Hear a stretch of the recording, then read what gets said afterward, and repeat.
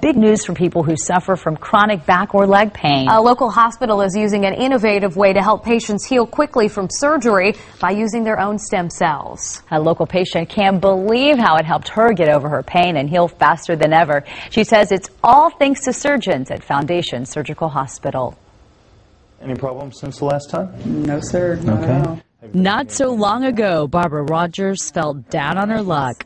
And it got to where I couldn't walk without pain. I couldn't move without pain.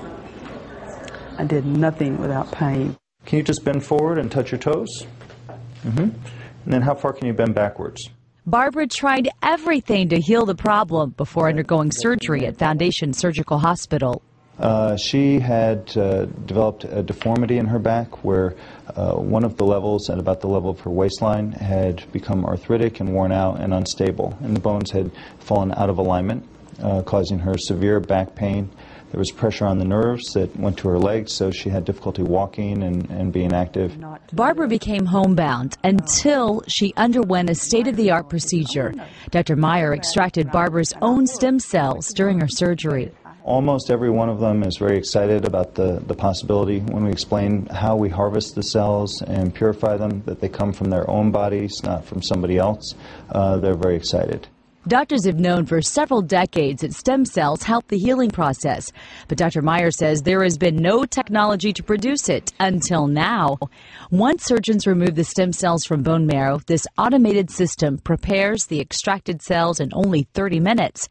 It purifies them and separates them from other cells so that surgeon can re-inject them into the surgery site.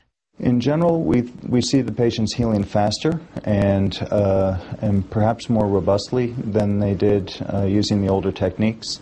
So whereas it might be 3 to 6 months for someone to be able to be up and active again previously, now that's probably cut in half in most people.